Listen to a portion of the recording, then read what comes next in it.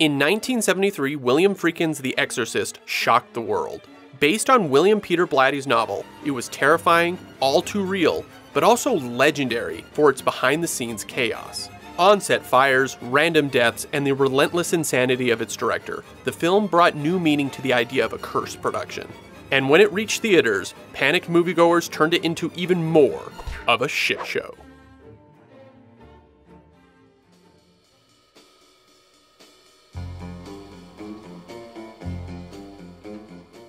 Peter Gunn was a TV crime drama that aired at the tail end of the 1950s.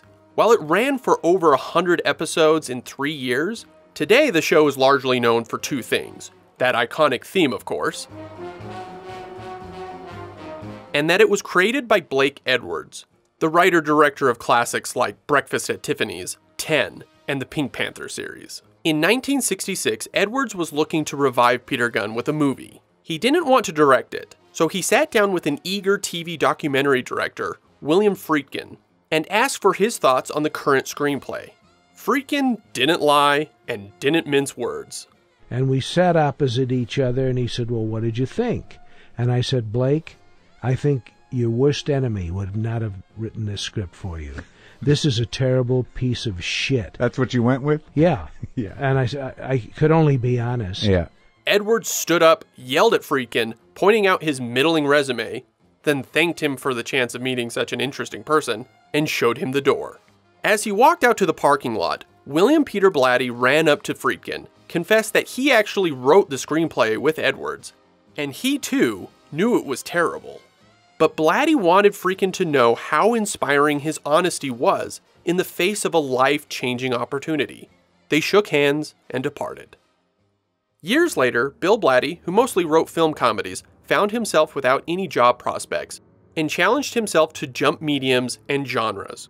Looking for inspiration, Blatty recalled a story circulating the press while he was attending Georgetown University. Rumors swirled about a local boy who received an exorcism, a somewhat outdated concept since, you know.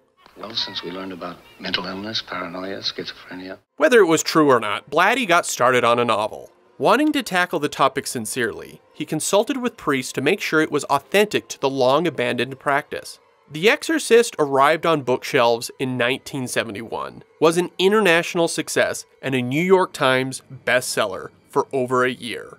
Reinvigorated, Blatty went around Hollywood trying to get it made into a film. Most studios were wary of making The Exorcist. The subject matter alone would be a lightning rod. Warner Brothers, though, saw it as a potential prestigious production. After they purchased the rights, Blatty signed on to produce and adapt his own work. And Warner Brothers aimed high for a director. Stanley Kubrick said no, as he only directed his own screenplays. Arthur Penn had his fill of violent cinema after finishing Bonnie and Clyde.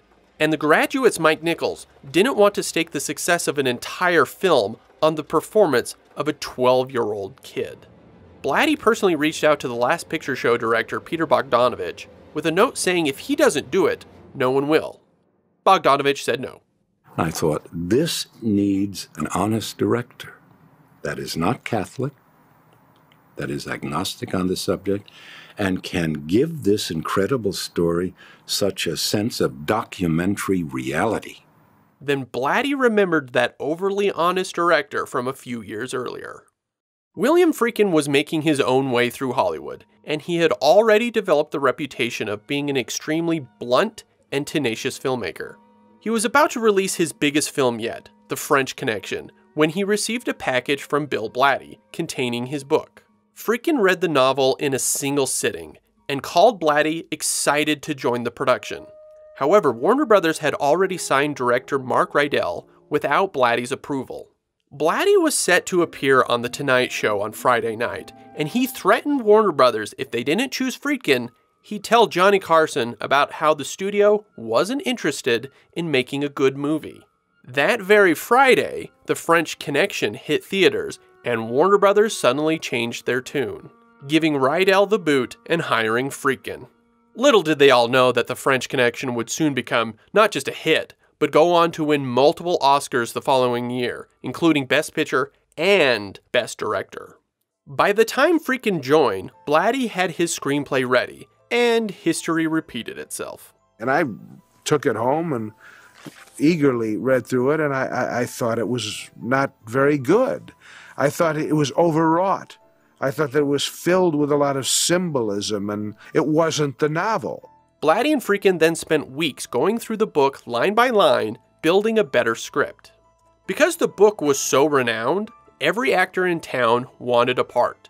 Warner Brothers wanted major stars like Audrey Hepburn and Marlon Brando, but Friedkin only wanted unknowns. I believe that the man who came on wearing the priest's collar had to be an actor that was completely acceptable to the audience as a priest. And I really didn't want a character whose private life might in any way overshadow his believability. Friedkin originally cast Stacy Keach for Father Karras until he saw a play written by Jason Miller. Friedkin just wanted to meet and congratulate him, and in the process, Friedkin mentioned Blatty's novel. Days later, Miller called Friedkin saying he just read The Exorcist and was blown away by the similarities of Father Karras and his own life, exclaiming, "That guy is me." He pleaded with Friedkin to let him audition. God damn you, take me! Which he reluctantly did. And a few days later, Friedkin found himself explaining to Warner Brothers why he had hired Jason Miller, a man who had never acted in a film before, and fired Stacy Keach, who had a pay-or-play deal, meaning he would be paid in full whether he did the movie or not. As for Regan, the possessed little girl, Friedkin was very aware that not only would the actress obviously need to be talented, she would need to be a resilient soul that wouldn't come out of this experience scarred by the process and subject matter. Friedkin saw over 500 actresses and began thinking Mike Nichols was right. Then Linda Blair came in. So I asked her if she knew anything about the Exorcist book. And she said, "Oh yes, I read it." I said, "You read this book?" "Yeah." I said, "What's it about?" She said, "It's about a little girl that gets possessed by the devil and does a whole bunch of bad things." And I said, "Well, like what?" And she said, "Well, she hits her mother across the face, and she pushes a man out of her bedroom window, and she masturbates with a crucifix." And I looked at her mother, who was still smiling. When I was filming, I would go to this little restaurant, which was in the Jesuit quarters, and this very, very old priest handed me this little medal of the Blessed Virgin. He said, "You know why I'm giving you this?" I said, "Why?" He said, "I want to tell you something about intervention. Did you ever hear the concept of intervention?" I said, "No." He said, "It's a Gnostic concept. It comes out of the 15th century. If you do anything on the devil, anything at all on the devil, to reveal him as the trickster that he is, he will seek retribution against you. Either or he will even try to stop what you're trying to do, to unmask him." And he said, "This medal will protect you." He said, be very careful, you take care of yourself." Maybe about 3 days later, so I'm walking down the hall going to dinner one night, and I walked by and I said, "Did I see a casket in there?" And I walk back and I look in the room, and there's this old priest in a casket, dead. Production started in August of 1972, after a 6-week delay because Friedkin was unhappy about the house set and fired the production designer, forcing a rebuild. It wasn't a great start, and an omen of what was to come. My dear friend Billy Friedkin is a maniac, and I love him, but he's a maniac. Friedkin earned his on-set nickname of Wacky Willie. The cast and crew found him to be entirely irrational and were worried about what would set him off next. It wasn't that rare for Friedkin to reduce grown men to tears, or for someone to get fired, then rehired in the same conversation. He was a director dead set on authenticity, and went to any lengths needed to get real reactions from his actors. He hid guns around the set and fired them without warning to shock the actors. When actual priest William O'Malley wasn't giving Friedkin what he wanted for the film's climax, Friedkin resorted to slapping him. He belted me right across the chops and backed off, and I went in the scene, and if you look at that carefully, when I'm giving the last right, my hand's going like that. And I wasn't making my hand go like that. That was sheer nerve juice, that all I had left. During the scene where Regan attacks her mother, Ellen Burstyn was injured when she was tugged to the ground. When she stated this fact, Friedkin had the stuntmen pull her even harder, using her actual screams of pain in the final film. And Friedkin wasn't afraid of severing friendships for his art. Blatty, as a first-time producer, let Friedkin walk all over him. When Blatty actually fired Friedkin to prove his seniority, Friedkin quietly left, then returned the following Monday with an army of Warner Brothers lawyers. The studio sided with Friedkin and essentially gave him full control. Without Blatty's ability to rein him in, the final budget ballooned to 3 times its original $4 million. There was definitely a method to his madness, but many viewed it as Friedkin letting that Oscar go to his head. After all, he did write Oscar winner of French Connection on his director's chair. In Friedkin's mind, a calculated amount of terror, peppered with moments of legitimate praise, would produce a crew yearning to please. Well, it was a very difficult film. Billy was reaching for the limit. He was committed to it, and he was obsessed by it himself, and that obsession was contagious. In a purely pre-digital age, every effect in the movie was achieved practically, from realistic dummies to overlaid images. For the effect of seeing the actor's breath, the set used meat locker air conditioners to cool the room, and Friedkin wouldn't shoot until it was negative 20 degrees or below. But as soon as the lights were on and the cast and crew were in the room, they could only shoot minutes at a time before the set would gradually heat back up and the effect was lost. When Max von Sydow and Linda Blair required 4 hours of makeup, it didn't make for very productive days. Then the air conditioners kept breaking down, causing more delays and cost overruns. It took 60 days to shoot the exorcism scenes alone. And poor Linda Blair. Everyone on set adored Blair, and she was a tremendous sport. Bernstein and Friedkin took it upon themselves to be surrogate parents to her. She needed to trust them implicitly because she was about to go through the ringer. She was often tied to the bed for hours, wearing very little in a below-freezing room.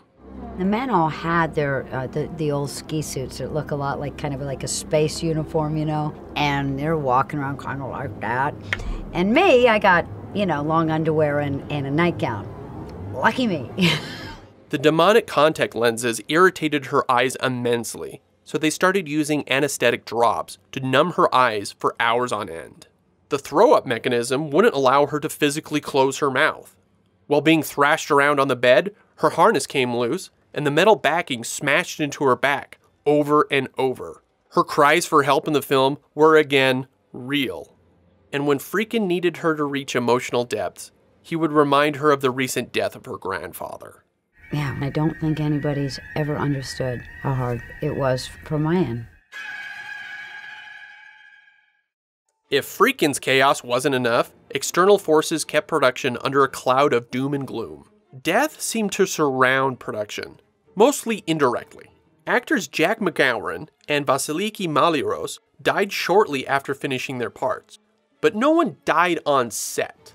Yet with the additional deaths of a studio night watchman, Max von Sydow's brother, the assistant cameraman's baby, and many others, the crew started drawing parallels to their own tragedies with the production of The Exorcist. All of this made the cast and crew question if the film was cursed. Then a pigeon flew into a circuit box and the house set burned to the ground, delaying the film for another 6 weeks. It's very simple. If you have a production that lasts 2 weeks or 3 weeks, nothing happens. But if you have a production that lasts for a year or 9 months, a lot of things have to happen. Accidents one way or the other. It's very good for publicity. But if you don't believe in devil, you don't believe in curses. Simple. Some even believe the curse followed long after the film was finished. Warner Brothers, by the way, was at 666 Fifth Avenue, which is an address that still exists, and the building is owned by Jared Kushner. So process that. Linda Blair received death threats for years. Radiographer Paul Bateson, who cameoed in the film, became a convicted murderer. And executive producer Noel Marshall took 5 years making this. Oh, are you hiding here? Oh, yeah. Even after an excruciating 9-month production, the nightmare wasn't over. Upon hearing the score written by Mission Impossible composer Lalo Schifrin, Friedkin said it sounded like Mexican marimba music. He grabbed the recording and threw it into the parking lot. To produce Reagan's demonic voice, Friedkin bound actress Mercedes Cambridge to a chair, per her instructions, and fed her raw eggs and whiskey. He cut the infamous spider walk scene because he hated that the wires were too visible, later restored and fixed digitally in the 2000 Blu-ray cut. And the first trailer was deemed too terrifying for audiences. Once Friedkin was done with the edit, Blatty was blown away. It surpassed his wildest expectations. However, Warner Brothers suggested some edits that Friedkin agreed helped with the pacing. He cut 12 minutes, which Blatty outright protested. Most importantly, 2 scenes. One between the 2 priests, discussing possession, that Blatty felt was the heart of the film. Why this girl? It makes no sense. I think the point is to make us despair.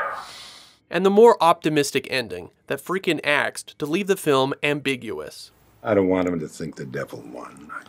Well, to me, it's how could they possibly think that? Warner Brothers went with the shorter version, and Blatty refused to speak with Friedkin for years. The Exorcist was hurled into theaters on December 26, 1973, and the release can only be described as hysteria. Mainstream audiences were still a year away from Texas Chainsaw Massacre and the beginning of the ultra-violent slasher genre. And outside of grindhouse cinemas, they weren't prepared for something so visceral. People lost their damn minds. You ever get the feeling something really bad is about to happen? They ran out of the theater screaming, they fainted, they threw up. Second time we've seen it, we still can't hack it. I don't know why I waited 4 hours to see that. There were reports worldwide of theaters needing kitty litter for cleanup, and others providing puke bags. Oh, God, I can't believe it. I'm not going back in there. One person fainted, hit their face on a seat, broke their jaw, sued, and won. I guess it bothered her more than it bothered me. I don't know what happened. I just fainted. Then I want her voice change. Oh my God, I've never done anything like it. Another was convinced they were seeing real demons and attacked the screen. Controversy brewed about the MPAA allowing the film to be rated R and not giving it an X. Hundreds started calling their own priests, demanding exorcisms for their family members or themselves. And depending on the Catholic priest you were talking to, they either thought the film was evil incarnate or tremendously respectful to their faith. The pandemonium played out on the nightly news for months. And whether it was real or overhyped by Warner Brothers, it was free publicity. People had to see what the fuss was all about and lined up around the block for hours on end. People were lined up at 7 or 8 o'clock in the morning to see a 10:30 screening and couldn't get in and got angry, and there was almost a riot. I want to see if it's going to make me throw up. While reviews at the time were generally more harsh, over the years the film has gained an impressive amount of respect, with film buffs calling it haunting, effective, and expertly crafted.